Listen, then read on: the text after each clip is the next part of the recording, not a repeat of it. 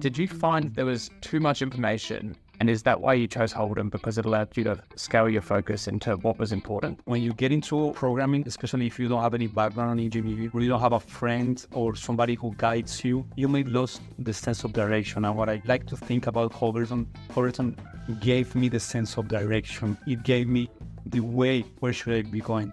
It's like, imagine you're in the middle of the forest. Then you find this arrow with a text, exit. That arrow, it's everything you need. You have to do all the effort, you need to study, you need to find yourself your water, you have to find your food in the middle of this forest. But if you have the sense of direction, if you know where to go, that's super valuable. And that's what Holberton, in this ocean of information, gave me at that time. And that's valuable.